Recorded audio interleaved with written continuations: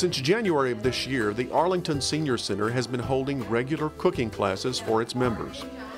It's an opportunity for them to learn about the concepts of healthy eating, and it gives them hands-on experience in creating healthy meals. We have a great Lunch and Learn program that stresses the importance of eating and how important adding more fruits and vegetables is to your diet, not only for our body but for our mind. But what we were lacking was a place for our community to apply what they have learned. And not only apply it, but do it in a social, engaging format. And that's where we developed the cooking classes, and hopefully it'll turn into more of a small group supper club format.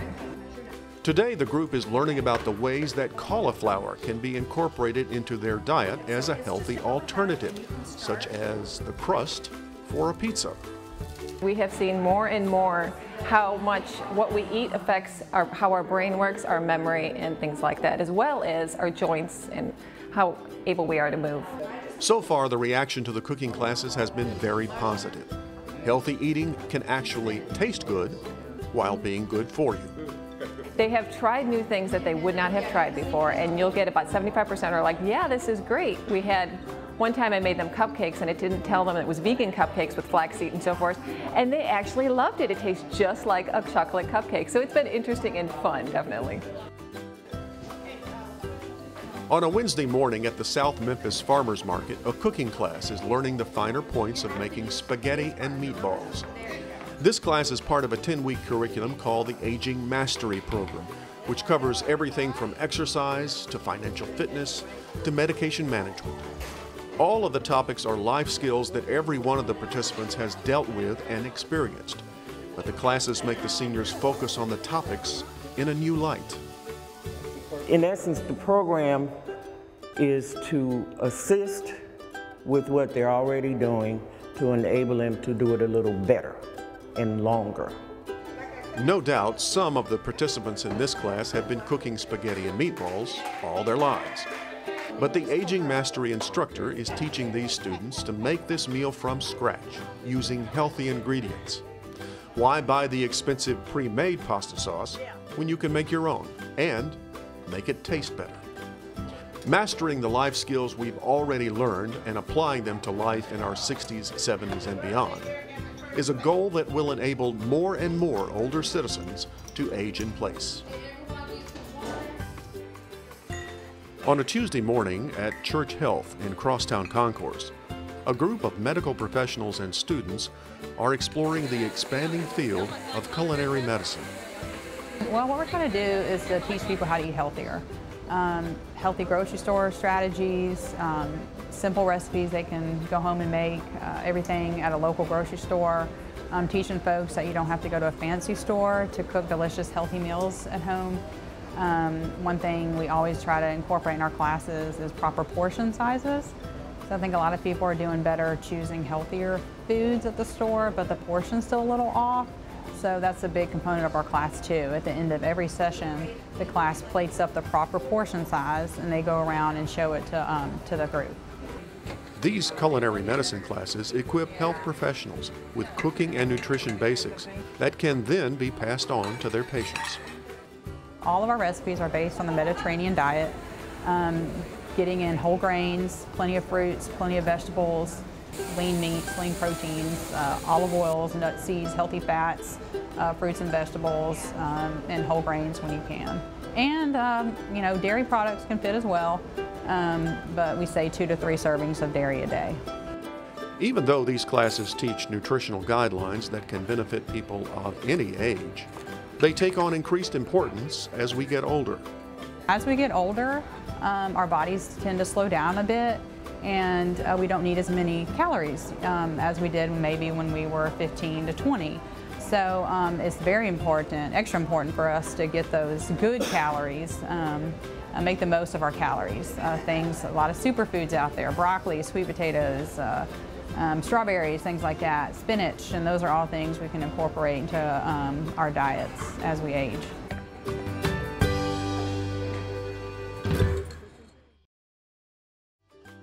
I've invited 3 guests from Church Health to discuss the healthy foods that should be on our plates as we age. Sharon Moore is the Manager of Wellness Education and Nutrition. Melissa Peterson is the kitchen operations manager. And you've met Carolyn Nichols, the nutrition education coordinator. We've all been told all of our lives that healthy eating, good nutrition, it's important. But does healthy eating and good nutrition take on more importance as we age? Absolutely. Why? And the reason being is that as we age, we tend to be less active. And if we're less active, then we need fewer calories. Or you could have health conditions that you're taking medication for that can affect your taste or your desire to eat, your appetite. As you get older, you may have dental issues that affect the way you chew your food. So there's lots of factors that could go into the amount that you eat. In that respect, does our digestive system change as we age? That does. And does that affect what we eat or what we want to eat?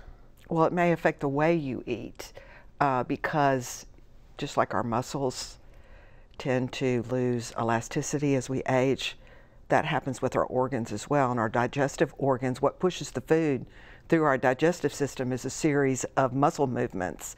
So if those are not as strong as they used to be, then the food doesn't pass through as effectively as it used to. So you may want to choose foods that are higher in fiber in order to assist that process. When I sit down to eat and I look down at my plate, what does a healthy plate of food look like? Well, you want to make sure you have all the nutrients represented on a perfect plate. Whole grains, vegetables, fruits, dairy, small amounts of protein. In our classes at Church Health, what we do is focus on the Mediterranean diet. And half of our plate should be full of fruits and vegetables. A quarter of it should be protein, and a quarter of it should be whole grains, something like brown rice, whole wheat bread, and hopefully on a perfect plate, something on the side, which is dairy, milk, if you're not a big milk person, maybe some yogurt, a little bit of cheese, something like that, and plenty of water. Are there specific nutrients that older eaters should be looking to put into their diet? Kind of depends on the person and what their doctor has prescribed or what their needs are, because everybody ages differently at different rates, and so paying attention to it and getting those nutrients out of your food, that's your fuel for the day. That's the place that you get it, so you got to pay attention to it. But typically an older person needs to be very conscious of the calcium, vitamin D, and B12. Those are the three biggest ones for someone aging. And you have to know what foods can give you those, correct? Right, right. How do you find out that kind of information? Well, with the internet now, you can Google anything, and it's really accessible. And most seniors are pretty savvy with the internet. They can find a lot of information about nutrition, good information. You can go to the CDC, or you can go to eatright.org. I mean, there's a lot of sources out there to get good information. And old school libraries and books. Now, you mentioned doctors. Yes. Does our own health, meaning if we may have chronic diseases or illnesses, what role does food play in dealing with that? I personally think it's everything, in that you're putting food as one of the most voluminous things that you put into your body, and that's the building blocks for everything, whether it's treating a chronic condition or just keeping you energized and alert and active. Food is what's going to do that. So if you're giving it good stuff, it can do good things. If you give it not great stuff, it's not gonna. Well, let's talk about the good stuff. What is the good stuff? What's the stuff we should eat? What's the stuff we should avoid? We want to get away from saying there's good foods and bad foods, because we don't want to have a negative association with a certain type of food. And those sometimes foods would be things like cake, brownies, M&Ms, jelly beans, soda, things like that would be every now and then foods. And foods that are always foods, daily foods, would be a lot of whole grains, spinach, bananas, apples, milk, plenty of water, lean proteins, things like chicken breasts, beans, lentils, healthy fats, nuts, seeds, avocados, olive oil, things like that. Those are all your good foods to eat more abundantly in small, reasonable amounts, and the every now and then foods save on special occasions. Well, let's talk about portion size, because you talk about reasonable amount. What's a reasonable? How do you know the portion size that you need to eat? The most helpful tool is, can it fit in my hand? You know, if the portion can fit in my hand, that's probably the right portion size. For example, 1 scoop of ice cream, 1 piece of pizza, 1 small scoop of lasagna. So that's a good visual for a lot of folks. And that's not in your hand every time you go back to the buffet, right? Okay. Right. Just want to make that one clear. And I would encourage people, you know, when you eat at home, if you think about our plates, like I did this, my grandmother gave me her dinner plates when she passed away. And when you compare her dinner plate to the dinner plates that you see today, her dinner plate is like the luncheon plate now. So, you know, everything has gotten bigger. So we need to be very aware of what the serving size looks like on our own dishes at home.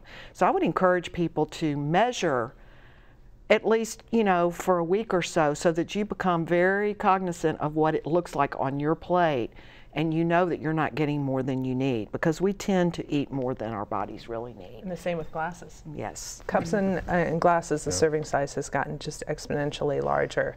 And so when you're having something that's a sweet treat like sweet tea or a sugar drink, they're now huge as opposed to it used to be little. Yes, the bottomless glass of sweet They don't even tea. make juice glasses anymore. Right. You try to find a juice glass, you can't find it. But that is a serving, a half a cup. You know, you're going to get this when you go out.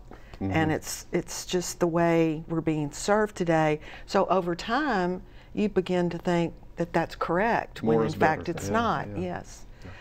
You know, we talked earlier about the changes that our bodies go through as we age, and certainly metabolism slows down. And I would think that would make it much harder to maintain a healthy weight. What is a healthy weight? How do you determine a healthy weight? Because, you know, in the end, that's one of the things we gauge our eating habits by. So how do you know what is a healthy weight?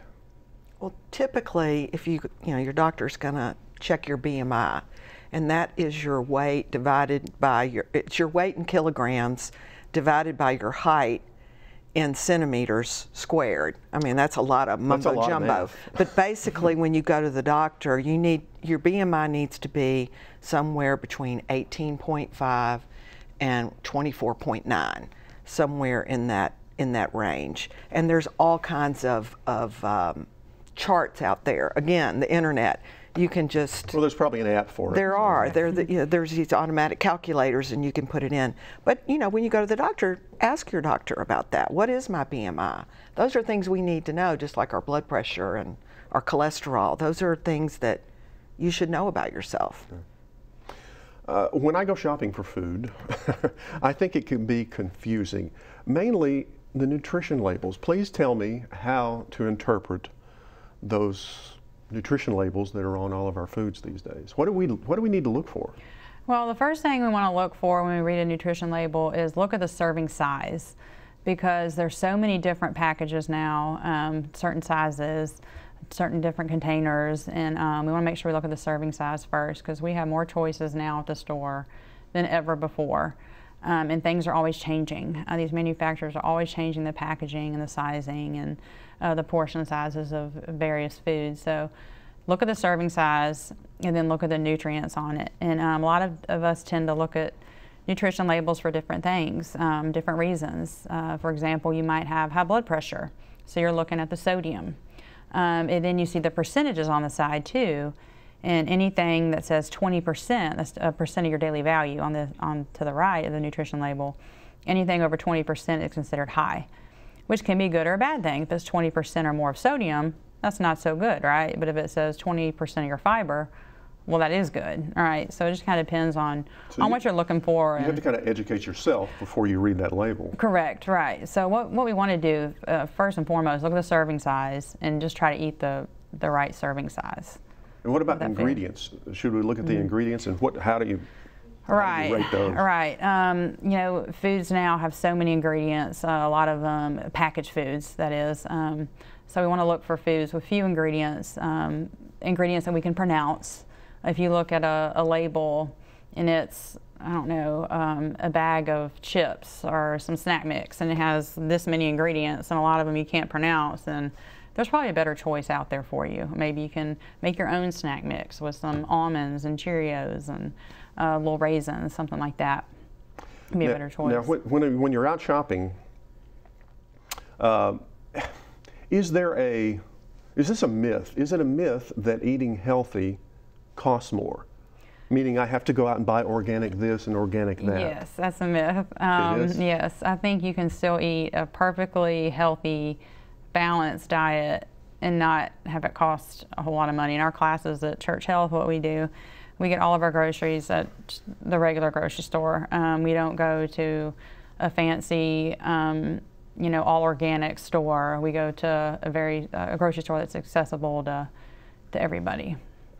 And in that context, let's talk some specifics. I'm shopping frozen vegetables versus fresh. Is there a big nutritional difference between them? No, not really. And actually, sometimes, depending on the season, it could be even better because these fruits and vegetables are picked at the peak of ripeness, you know, and frozen, sometimes, you know, cooked and then frozen, sometimes not, depending on what it is. And it could be even better because we don't know how long those strawberries have been sitting on the shelf, right? Or how many people have been touching that apple and how long it's been sitting there, yeah. Yeah, that's true. And another good rule of thumb to just kind of make it simple for people is when you go to the grocery store, shop from the periphery of the store. If you think about it, when you walk into, let's say Kroger, you typically walk into the produce section, and if you go around the periphery, your fresh meats, then you're going to have your dairy, you know, all the frozen area.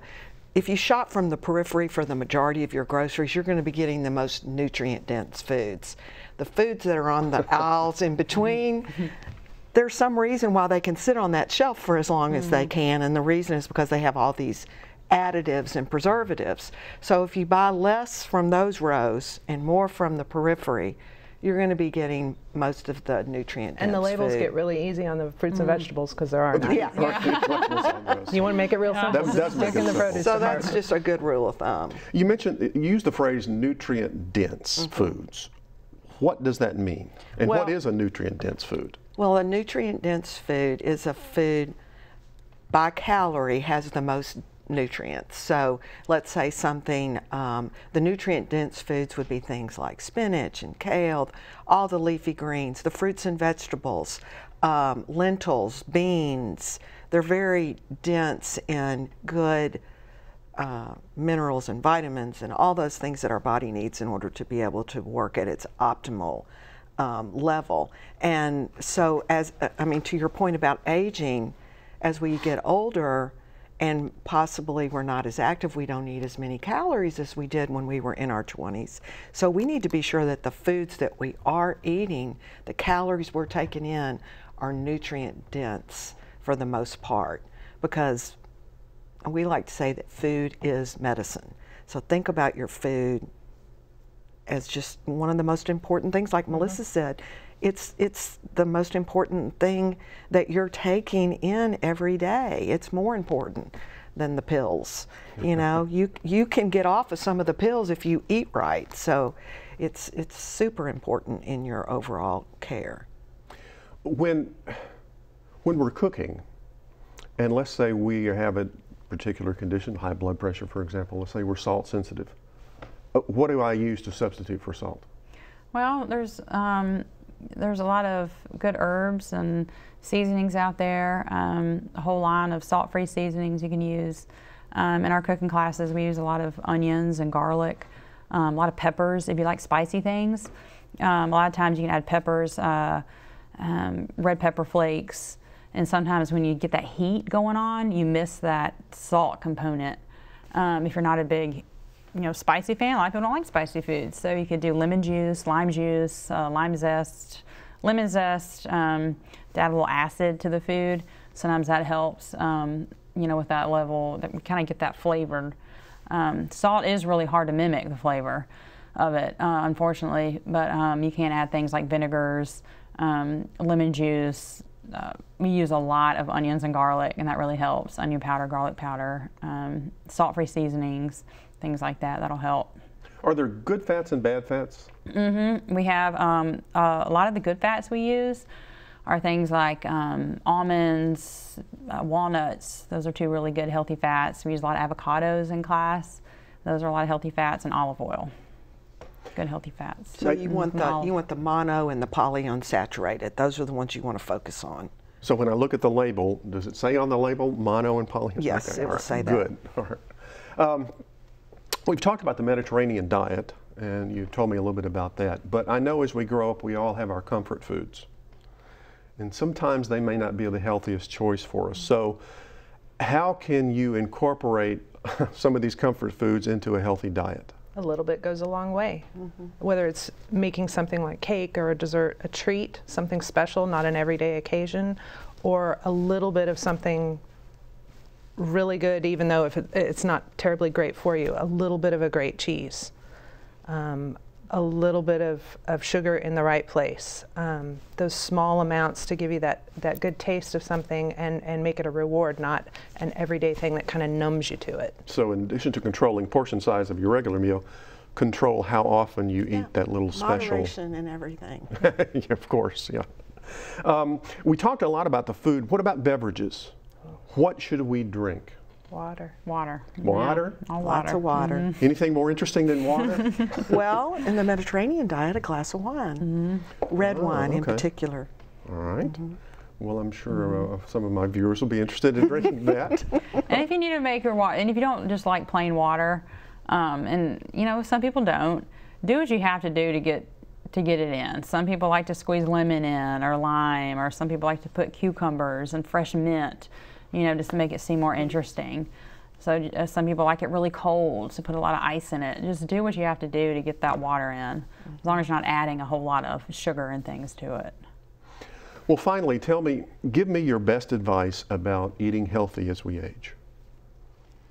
I would say eat according to the Mediterranean principles. You don't have to eat Mediterranean food, but the Mediterranean way there's so much research behind it. I mean, it's got over 30 years of evidence-based research that shows that it really does either prevent or help manage disease from any age group. And all of those nutrient-dense foods we just discussed, the water, exercise, it's got all the healthy fats.